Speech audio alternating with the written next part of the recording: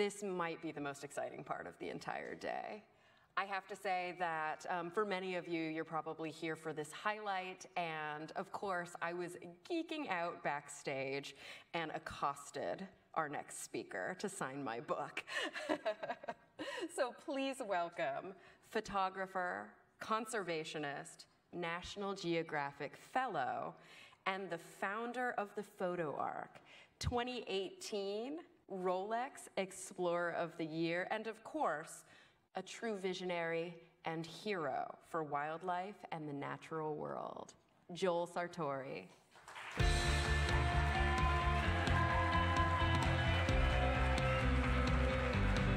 Hi, everybody. Greg, what should I say today? What do you think I should say?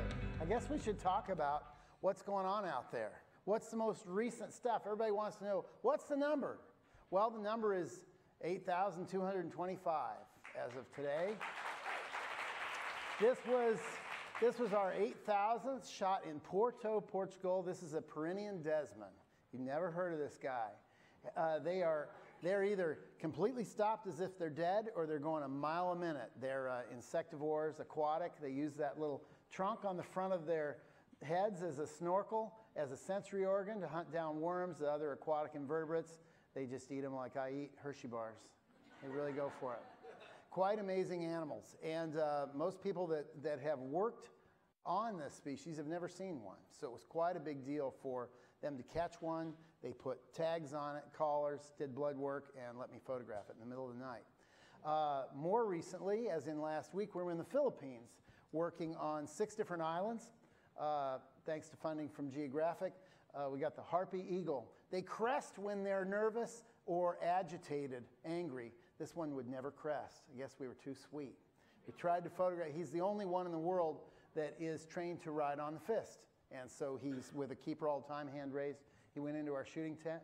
That beak's used for tearing monkeys apart, by the way. First thing we did there was we photographed this. It's called a tamarau. It's a dwarf water buffalo. It's the only one left in captivity.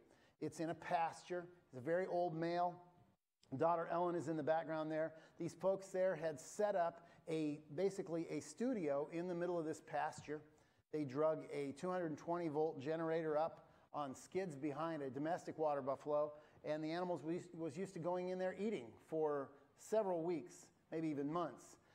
This is the one we ended up going with. The tamarau's horns are very distinctive, and this is an animal that's at real risk of extinction, critically endangered, and so we shot him as if he was taking a bow. From there, we moved on to the Avalon Zoo. This is a very typical reaction from a cat when we put him in my little cloth shooting tent. 3 minutes later, he's like this. 2 minutes after that, he's starting to fall asleep.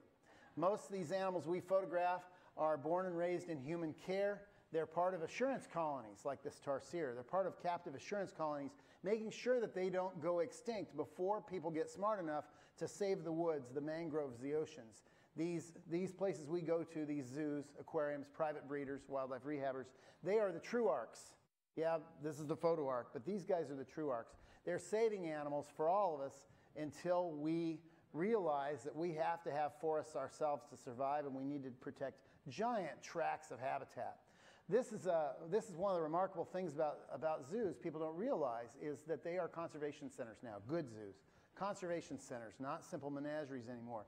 In fact, this female, she had lost her hoof in a poacher's snare. She would have been killed and eaten by any number of things, mainly people hunting them. Visayan warty pig, very rare, and yet she was saved by a rescue group, brought to the zoo, and now she's the leading breeder. She's had multiple dozens of piglets that are now being re-released into the wild. So zoos do great work, not to mention the conservation efforts that they do through education. Most zoos do a ton of education. This is a stink badger, by the way. They actually squirt a green goo out of their rump, and it smells just like a North American skunk, and it is nasty, really bad. We photographed that one last.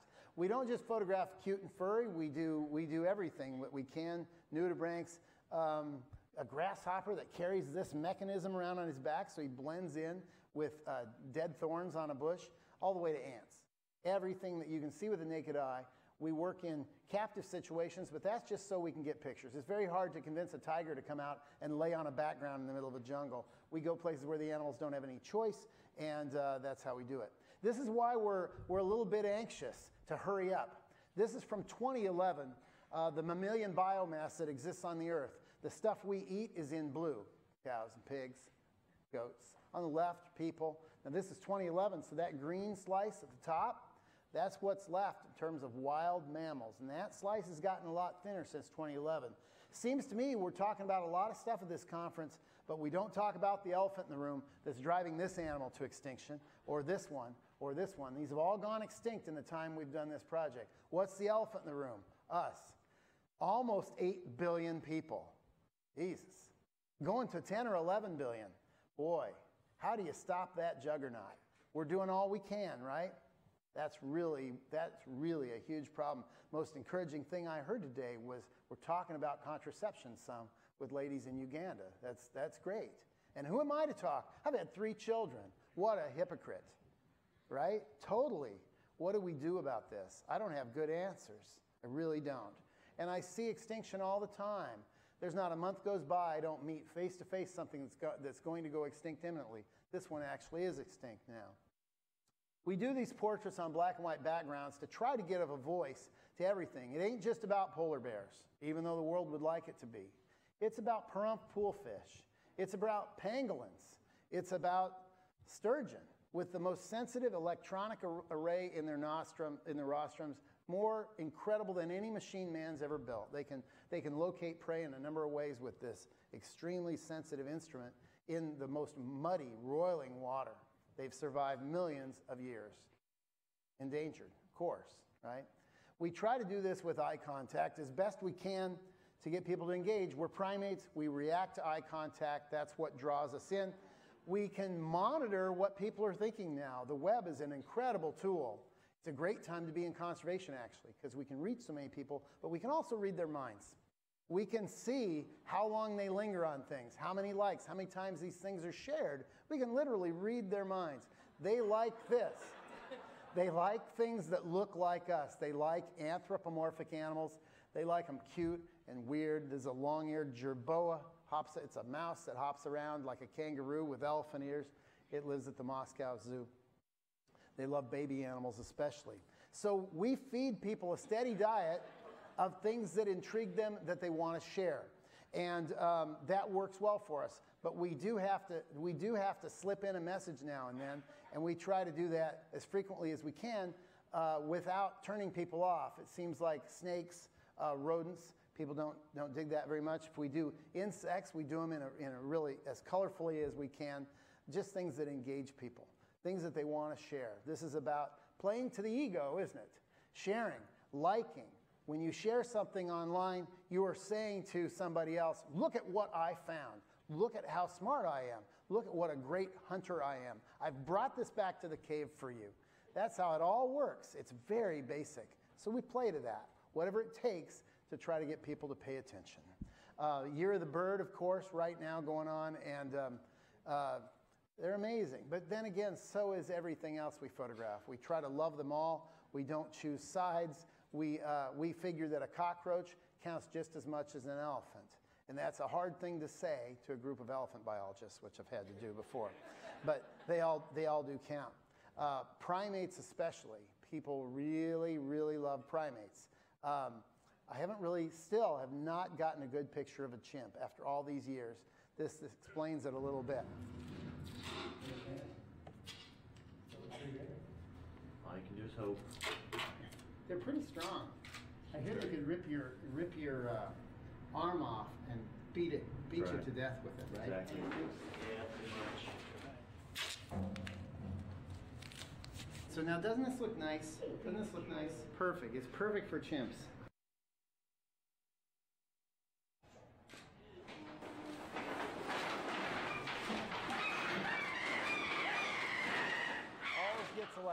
Always gets a laugh. So one reason I'm very inspired is I meet people like all the fine folks we've seen here today that are really reminding us what it's about, why it's so important. But I keep thinking about population. I was listening to Asha talk about blue whales and all those boats chasing down those blue whales. I was in Cebu 2 weeks ago in the Philippines, and we took a morning to swim with the whale sharks. It was thousands of people in the water around these 14 animals, Chinese and Filipino tourists, and they're kicking you, and they're all trying to grab at these sharks, and it was just very depressing. It was 14 sharks and literally 2,000 people over the course of 4 hours. And we're in rowboats, and it was just bedlam, and it was inspiring to see the sharks, but it was very depressing to be a human being that morning. I just found it very, wow, we are just pressing down so hard. And yet, we have to be inspiring. We cannot send out gloom and doom, or people will just click. They'll go away from us. So we celebrate things like the whooping crane and the California condor and the Vancouver Island marmots and Mexican gray wolf, animals like the black-footed ferret. All of these got down to fewer than 24 individuals, and yet they're safe today. They're not out of the woods entirely, but safe today because of people who cared. Bred back, habitat restored, public education campaigns brought these things back from the very brink of extinction. So I believe that if we help zoos, we help everybody. National Geographic helps us. We get the lift we need. We can educate people as to what the needs are, and they will respond. People love to fill a vacuum. They love to feel good about themselves. All plays to the ego, doesn't it? We give these pictures away free to whoever helps us to try to make these pictures go to work. Go to work long after we're all dead and gone, for decades and decades. We want this to be a permanent archive. Geographic's the home of it. And we want the zoos to run with these things. We want everybody to run with these things. That's really the goal. It isn't so I have something to do till I die. This Houston Zoo has been a big supporter early on. And then when Geographic came on board, and they had come on board a long time ago, story after story through the magazine with Kathy Moran as my editor, she knew I would moonlight and shoot photo arc portraits wherever I was sent. And then once Geographic came on board as a full sponsor, wow, the lift you get is tremendous. Reasons for hope for sure. We have a big campaign to get together and try to save species. The Outdoor Advertisers Association of America has been putting these up on billboards all over the country, bus stops, subways, and now it's spreading internationally as well, which is great. And then, you know, talking about the need to keep this top of mind for decades, a decades-long campaign, we have to make this interesting and fun. That's how you do it. Luis Cejoyos, who did the movie The Cove, he asked to use some of the stills and videos on buildings. I said, sure, go ahead. And he really ran with it. And these things became the #1 trending topics on social media for days afterwards. But it has to be really entertaining, really interesting.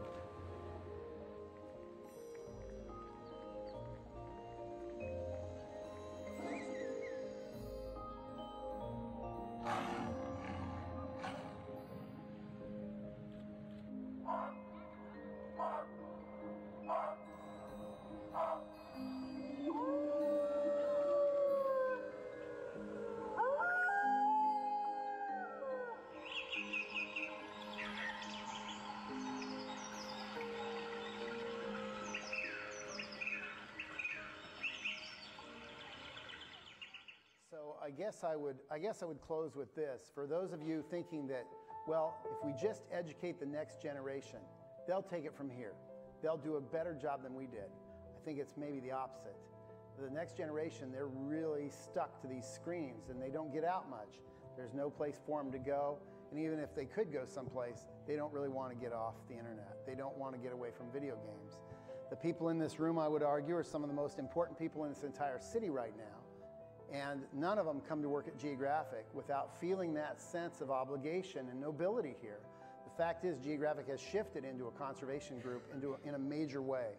That's critical. That's critical. So I would ask you this. At the end of your lives, in your declining hours, when you look in the mirror, what are you going to see? Who are you going to see? You're going to see somebody who really, really well as they possibly could to save the future of life on Earth? Are you? I'm trying to do everything that I can. How about you?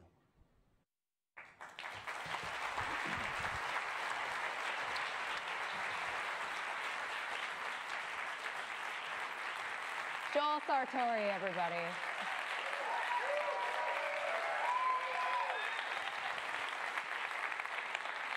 And now to moderate our panel discussion, the Senior Director International for National Geographic Society in Latin America, Gael Almeida, and the 5 fellows from the Photo Arc Project.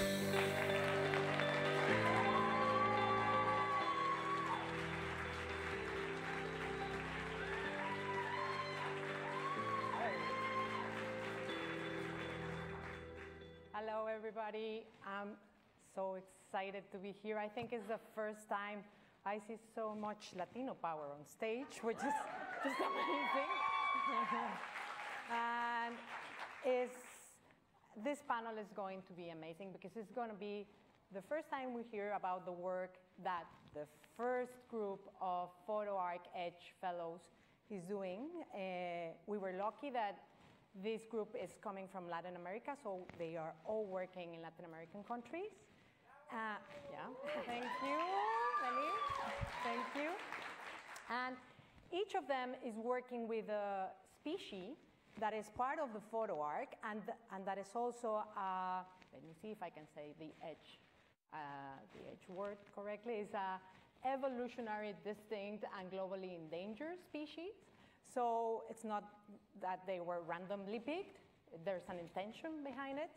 And I have to say that after hearing the award ceremony just today, it is like incredible to see the amazing work they are doing. They're working with communities, with their local communities, engaging the local communities, and really trying to change the status of all of these species.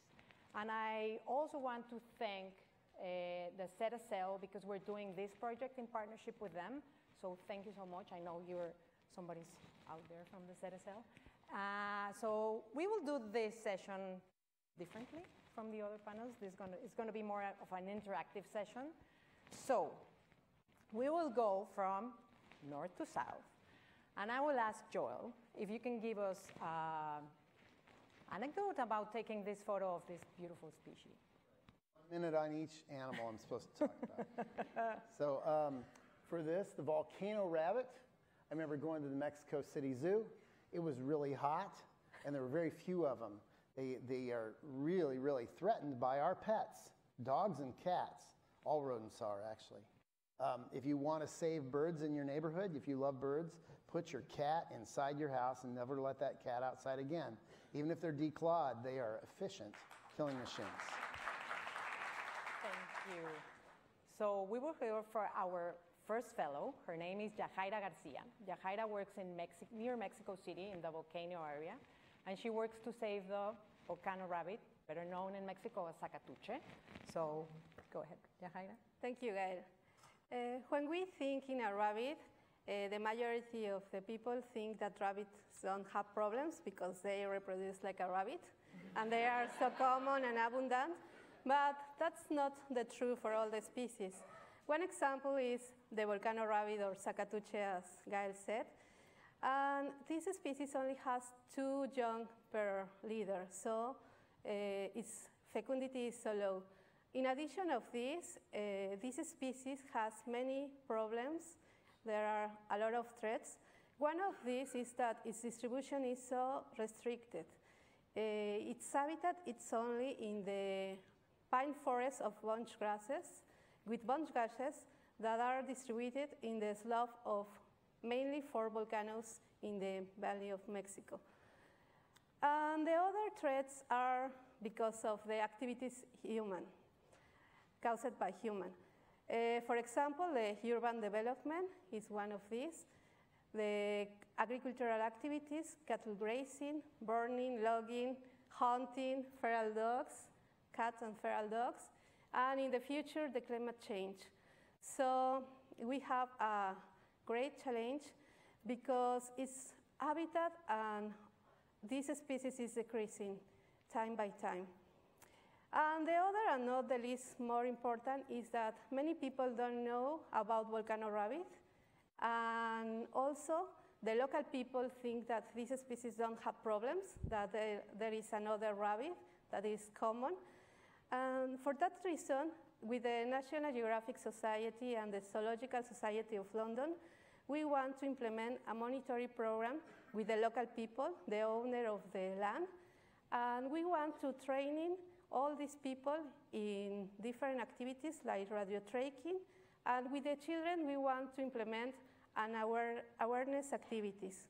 So we think that we can only conserve these beautiful and cute species if we can work together. Thank you. Thank you, Yahaira. What about this photo, Joel? Look, it's a Baird's tapir. So I could tell you a boring story about how I photographed this at the Omaha Zoo. It's a great zoo. I could talk about the fact that they're relegated to the mountains now. They used to be in the lowlands too, but they're a big meaty animal. But what I want to talk about is the lady I met who was the tapir keeper at a zoo in Oklahoma. She had a plastic arm. I said, what happened? She said, well, the tapir I was taking care of ripped it off. But it wasn't a Baird's tapir, it was a Malayan tapir, so go ahead. So let me introduce you Marina Rivero. Marina Rivero is from Mexico, and she's working in the southern part of Mexico in the state of Chiapas with a tapir. Thank you, Gael. So I took this photo the first time I saw a tapir in the wild, and it was this year, January this year. And it took me almost 7 years and being in the field and working with wildlife to see this animal. And I have to take this picture in Costa Rica because in Mexico it's getting harder and harder to see these animals in the wild because they are highly threatened. So tapirs are called living fossils because they had been on the earth for almost 30 million years. So, but today only 4 species are left. So this is the Baird's tapir, and this species lives from South Mexico to North Colombia, and it has been estimated that we have around 3,000 individuals in the wild. In Mexico, one of the smallest population is located in the Sierra Madre de Chiapas, which is the region where I work. The main threats for the species there are poaching, habitat loss, and fragmentation. So, so I know that we are the problem, that we are causing the reduction of the wildlife populations, but we are also the solution. So in order to conserve and to protect the tapirs, we need and we must work with local communities. So that's why I developed the Tapires de la Sierra project with the help of National Geographic and the Zoological Society of London to identify like the main critical areas where the tapirs are more vulnerable and to poaching and habitat loss. So we can direct the conservation effort to these areas. I'm also, I have a community monitoring program since 2015. And we are training these local people so they can learn how to use camera traps and they can learn the basic concepts of biological monitoring. And finally, we are developing an environmental education campaign so the kids from the Sierra Madre Chiapas can learn more about the species and know how to protect these species. Thank you, Marina.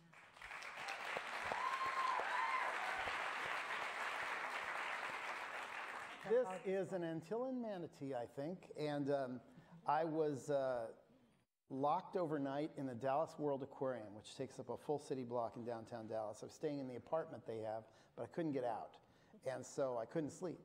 And so I wandered through the aquarium, and I had a single flash on a camera, and they have a big tube, a tunnel you walk through, acrylic.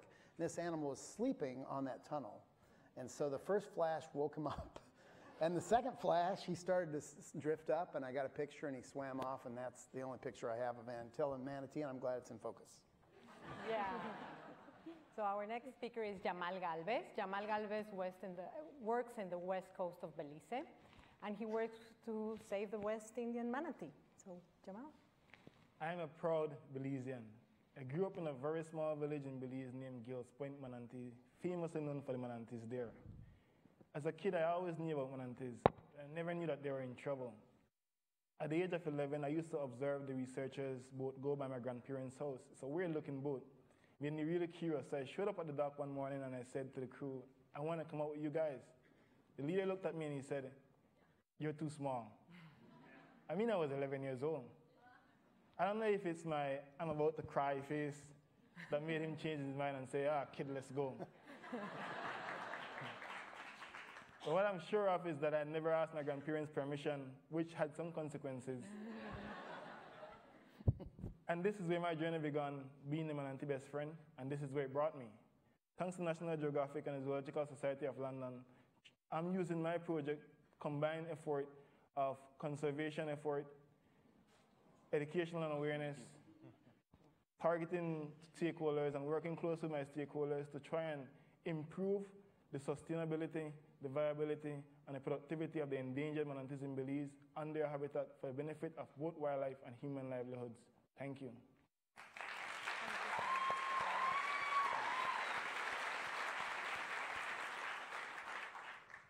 Hawksbill turtle. This was at a rescue center, actually, in Mexico on the East Coast. The thing I think about these turtles every time, these sea turtles, is that their shells help lead to their demise. You know, a lot of turtles are eaten. This is small. Sometimes these are collected as very small animals to use things to make beautiful objects out of their shells, and that's still a threat. And it's too bad they're so pretty, isn't it? Yeah. So our next speaker is Daniel Arauz. Daniel Arauz is from Colombia and works in the coast of Costa Rica. I saw you from Colombia. He's from Costa Rica and he works in the coast of Costa Rica with hawksbill turtles. Thank you, Gail. Well, I think I'm a very lucky guy since both of my parents are also sea turtle biologists and are hopefully watching us on the live stream all the way back in Costa Rica. So, hi, Mom. We made it.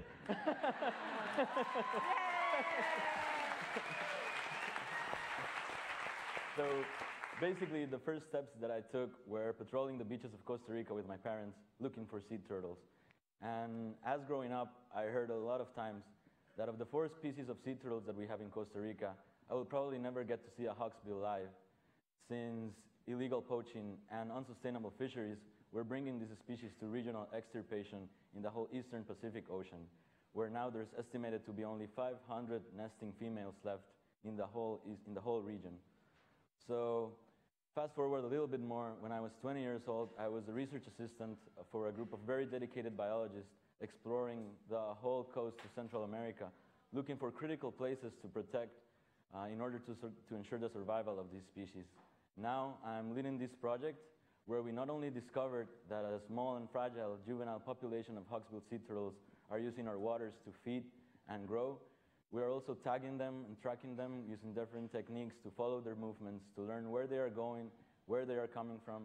And just as we learned from Pablo yesterday, I'm also taking kids from the local communities to these waters to swim with these turtles, to connect with these animals, and to get mesmerized by their beauty so that we can, enforce the government authorities to create and manage new marine protected areas in the Pacific coast of Costa Rica.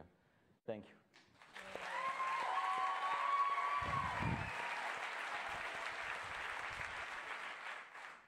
And the giant anteater, this was photographed at the Caldwell Zoo in Texas. What's amazing is when the baby is riding the mother, the stripes line up, and you can't really see at a distance that she's carrying young.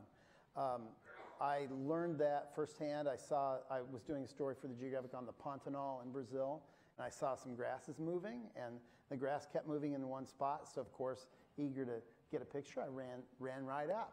And what's amazing is a mom with a baby on her back can stand up and try to eviscerate you with her big claws on her front end. So I kept going. I didn't get any pictures that day at all. So last but not least, Vinicius Alberici is from Brazil. I'm not going to change nationalities again. He's from Brazil and he's working with the giant anteater. Thanks. So giant anteaters are pretty unique, right? And they are unlike any other animal that I have ever seen in the wild. And the first time I saw one, I was in Brazil, which I think is the best place to be if you're looking for them. And I was fascinated about everything. So they're bigger than they look. and they have this huge front claws, so you don't want it to get too close. But also, their smell and even the sound that they make. And I just kept thinking, how can this animal still be here? And giant anteaters are facing local extinction, both in Central and South America. And in fact, in the last decade, almost 30% of the population decreased. So, I'm sorry. So the major threats to the species right now are habitat loss and fragmentation, and also fires and roadkill. And in Brazil, they are one of the top species killed on roads. So last year, we started the Anteaters and Highways project, and we want to understand, to quantify, and to mitigate the impacts of roads on giant anteaters populations. And to do that, we are using camera traps and GPS tracking devices, and we are also working with the local communities and with the government to develop a long-term conservation plan for the species in Brazil. Thanks.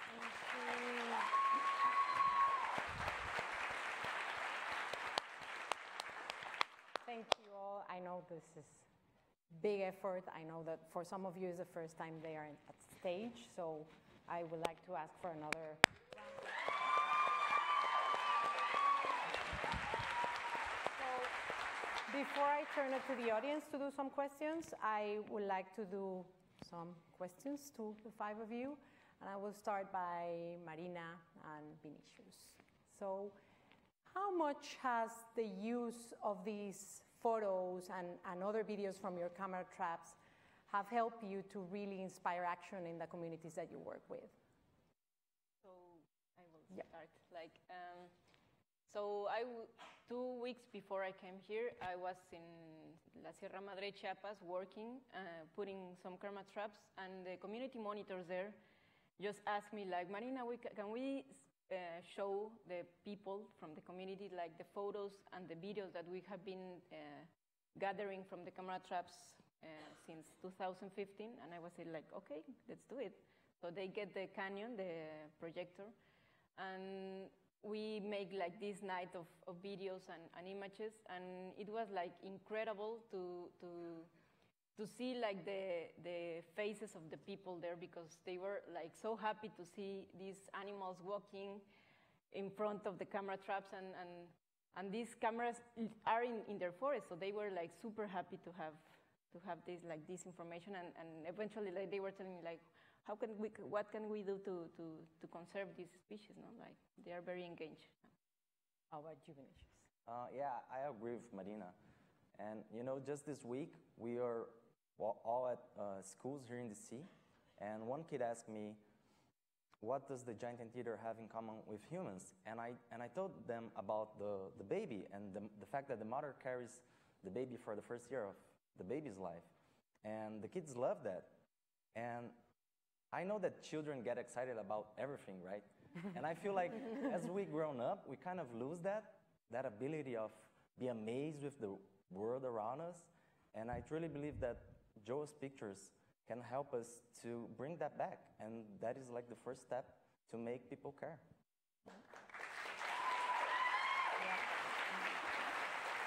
So, Jahaira and Jamal, how important has been adding this storytelling component to plus the scientific work that you're doing in your conservation projects? Well, I consider that it is I'm not sure if the only, but just the best way that we have to get the attention of the people. Many people don't know about these amazing animals and histories, and if we can tell them all about these animals, its traits, and the different problems that are facing, we can get its attention. And if we get its interest, we can involve them in the different activities of conservation. I think it's a really necessary tool that we need to implement both elements. I think it's really, really important. I think there's no other way about it. Like the title of the panel says, every animal deserves a story. as scientists, we may collect data and sit on a boat and take all these equipments, and that's okay, but if we cannot collect the information and transform it in a way that the lay person can understand, people that are actually causing the problem that can contribute to making the change, then we're wasting our time. We're doing it the wrong way. We need to start all over, because we need to be able to take that data and translate it to the people so that they can see how they can be a part of it, and let them realize that they can be a part of change. Change is not only for scientists and for researchers, they're for the normal person, for the individuals that throw garbage in the waterways, setting nets in areas where manatees hang out. Change requires a one world, one people effort. Thank you. Danny, after these 6 months of experience of being part of this fellowship and being trained on storytelling techniques, how much have you incorporated that component into the work you're doing? So, well, just like Jamal was saying, I believe that one of the greatest challenges of the scientific community right now is to be able to deliver our information in an understandable way for the general public. So, you know, we need to be able to tell a compelling story that moves people to try to change and work with us.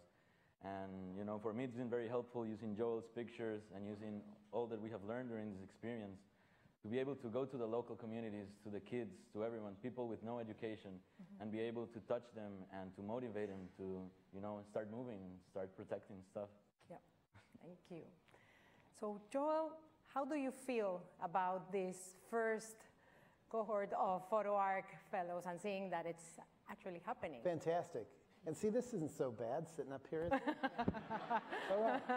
They might even buy you lunch. I don't know. It's all right. It's good. Thank you. You guys all did a great job, and you continue to do a great job. And I have a question about the baby manatee. Can you tell us the story about how that baby landed in your arms? You have a red spout from a milk bottle in one hand, and you're caring for this animal. I would just love to know the backstory of that. That baby manatee, we named him Lucky, because he was a lucky animal. Manatee don't normally look that way. They're normally fully rounded. You can see the flaps and the lobes. It's because it's really dehydrated, haven't eaten in a while, been separated from its mother. But it was at an abandoned beach, and this guy coincidentally went to this beach, and there's this manatee lying on the shore, waiting to die.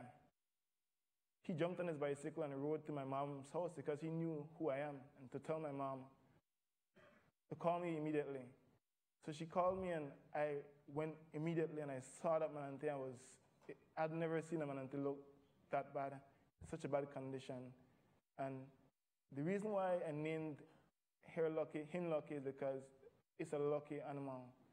It's a really, really, truly lucky animal. And these animals, not because they can't speak, it doesn't mean that they don't have something to say.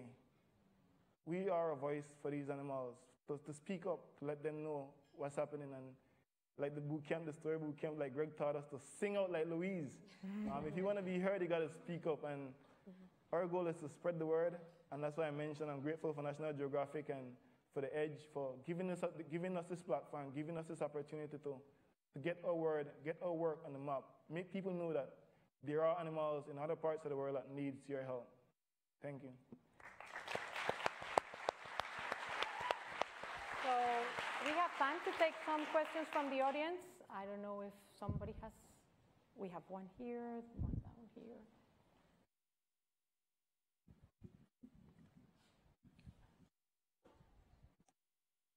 My question is addressed to Joel. I have two questions for you. You mentioned a number, 8,421, or whatever that number was. What is the end number? That's my first question, if we know what it is. And my second question is if you could comment a little bit about the duration it takes to take one of those incredible photos. What is the shortest and the longest? Sure. The world's zoos, aquariums, private breeders, and wildlife rehabbers, which is mostly where we work, they house currently between 12 and 15,000 species, we think. That number will decline over the next few years because many animals don't breed in captivity. And so what we're seeing right now are the very last generations of these animals because they can't be pulled anymore from the woods for various reasons. Some of them don't exist in the wild anymore. Some of it's politically incorrect. Some of these animals could contain bird flu. So we're going to see the numbers of animals in captivity contract. At the same time, our numbers are going up, and we'll likely meet them at 13 or 14,000, I think. That's the best guess. In terms of duration of shoots, we did a pig in the Philippines that was 56 seconds. They'd prepped this space in black. They'd practiced with him 3 times. And after 56 seconds, he hopped over the little wall that was there, and that was that. So then we did another pig 3 days later, and the shoot was 13 seconds long, just because he wouldn't come up to the background anymore. That was, I mean, we had 13 seconds, and we got 4 frames, and that's it. For many birds, we'll photograph them for 5 or 6 frames, maybe 10 images on each color, and that takes a minute or 2. For some animals that are like primates that are enjoying extra bananas that day, maybe it's 15 or 20 minutes. Just depends on the animal and how they're reacting, really. But we work really closely with the zoos and the animals' keepers. They know the personalities of most of these animals, and we ask beforehand. I say, is this animal sweet? Is it nervous? Is it hyper? Is it what's it like? And we try to get that understanding before the animal's ever brought into photographs. So far so good, and we figure another 15 years we'll get done. There was one down here and the other one there.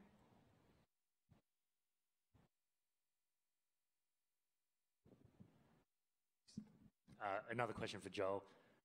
What's your plan B to take the next photo of a chimpanzee again? Oh, try not to think about chimps too much, actually. I don't have a plan B. I tried again at Singapore, at Wildlife Reserve Singapore, at Singapore Zoo, and I got 2 pictures. They had a white room, and there's a adult female and a juvenile, a 3-year-old. And the first picture is them both looking at me, kind of boring, and the second picture is her jumping up to the ceiling and yelling at me. And so that was, it was a 10-second shoot. So still nothing really very intimate. I'm also not working with animals that are trained for the movie business or anything. These are animals that are just there, and so I'm not in any rush, really. It makes a much funnier story when you say you still haven't gotten a good picture of a chimp. So maybe we'll leave it at that. So you each talked about working with young children and getting them inspired to care about the animals. What are some steps young children can take to maybe follow in your footsteps and pursue a career in this area? Who wants to go first?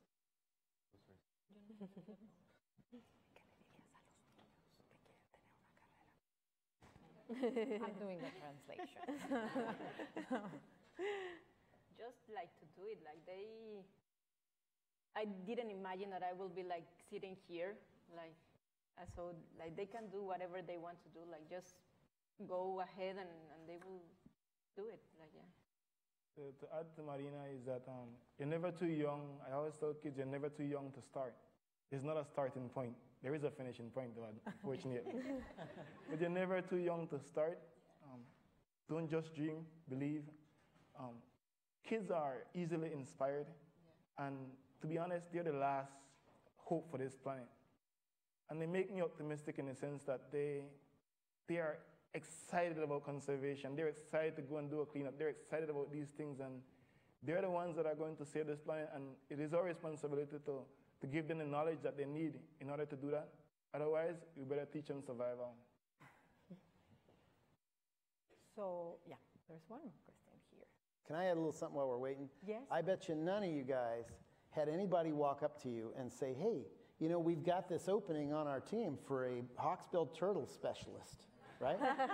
No. I mean, you all saw a need and you filled it, and that's really important for any young people that are watching today is don't think somebody else is going to do it. All these guys up here made their own ways. They just were very passionate about something, became an expert on it, and studied for years and worked for years and years and years. And you get free lunch out of the deal. Yeah. It's paying off. So all of you are outstanding storytellers, and one aspect of storytelling is sound. What do your animals sound like? Ooh. What does a volcano sound like? Okay. Awesome. Yeah. Well, the volcano rabbit is the only rabbit that can make a sound. and it's like, it's colorless. So tapirs make like. Manatees go. Well, I will disappoint you because sea turtles, reptiles, they live in the water. They don't do any vocalizations, but you know. Hopefully, like a T-Rex, you know. Like Of course. You're bad, man. That's correct. And So giant anteaters are usually quiet as well, but when we capture them, they get angry and they just blow the air through their snout, and it's like, it's kind of like a bear, and like in Spanish they call it osos hormigueros, which is literally means like ant bear. So if there are not any more, I have one question over there. Yep. Hi. Yes, I have kind of a different question.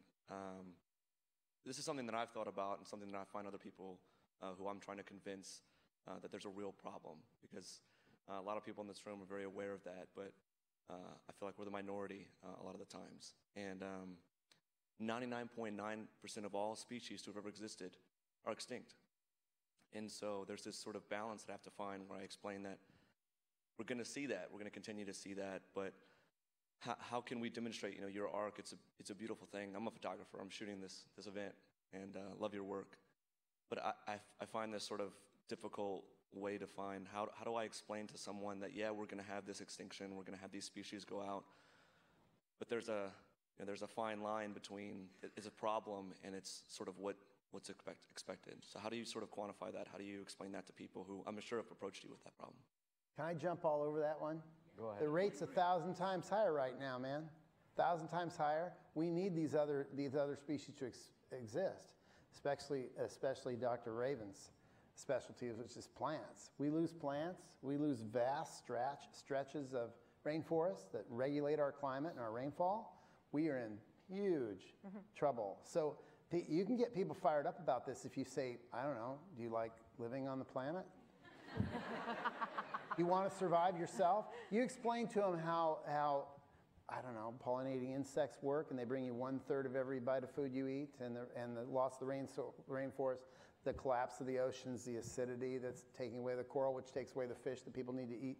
You can get into the weeds with them if they want to go there, but usually if you say the rate's 1,000 times faster and it jeopardizes humanity, I mean, it's jeopardizing it right now. So you just get into that. If they want to argue further, great. Thank you. So to end this panel, we're going to do one idea that Danny had to just close the panel. And I'm going to ask the 5 of you to tell us what we can do as an audience to help you save the species that you're working with. So we can begin with Vinicius over there so that we turn it.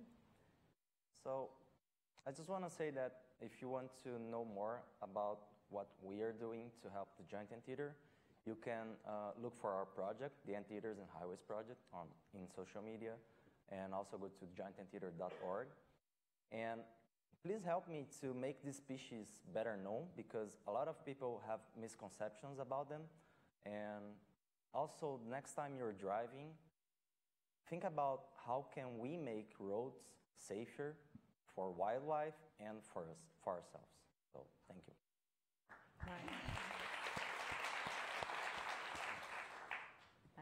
Okay, so 1,500 sea turtles are killed every year by the Costa Rican fishing fleet. So I really want to encourage you to become better consumers. We have talked a lot about plastic, but as Sylvia mentioned the other day, overfishing and the unsustainable use of our oceans could be, together with plastic use, the biggest threat to our oceans. So I really want to encourage you, if you like eating seafood as much as I did, ask yourselves, where is your food coming from? Where is this tuna coming from? How was it caught?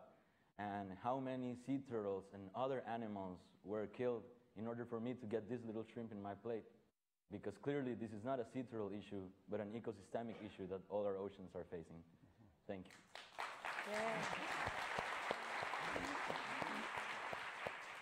There is just 1,000 manatees left in Belize. One. That's the last stronghold. Manatees are literally fighting for their life. It's not a fight that they can fight alone. It's not one that will, it's one that will take more than just conservationist effort. And the few people that actually cares about manatees, it will require one world, one people's effort to change their behavior, whether it be throwing garbage in the waterways, setting nets in manatee areas, or speeding boats in manatee areas. But contributing isn't just donating, it's sharing a post on Facebook, writing a letter of encouragement. People like us sometimes get discouraged, and we need and we depend on the support of humans alike to support us to propel going forward. Thank you.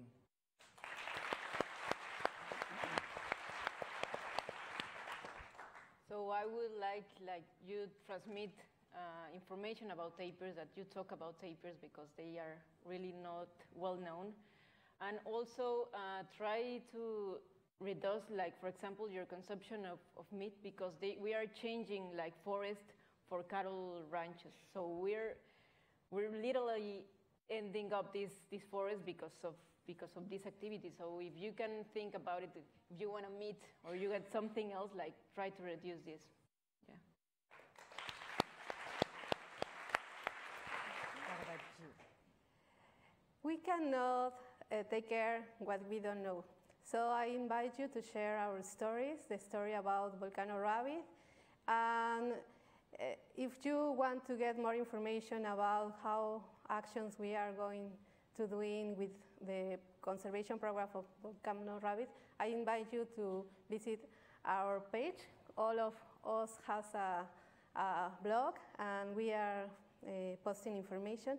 And another thing that I consider is very important, as Joel said, feral dogs, cats and feral dogs, yeah, sorry, is a big problem. So I invite you to care our pets.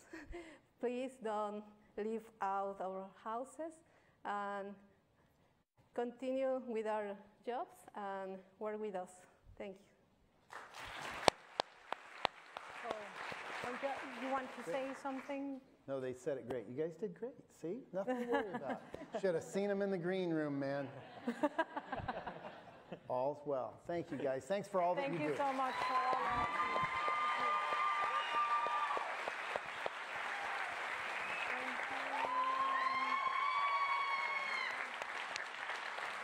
The Photo Arc Fellows, everybody. Thank you guys so much.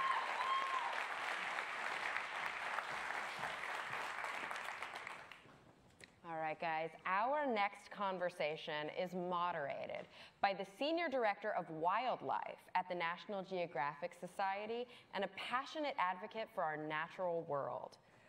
Please give a warm welcome to Catherine Workman.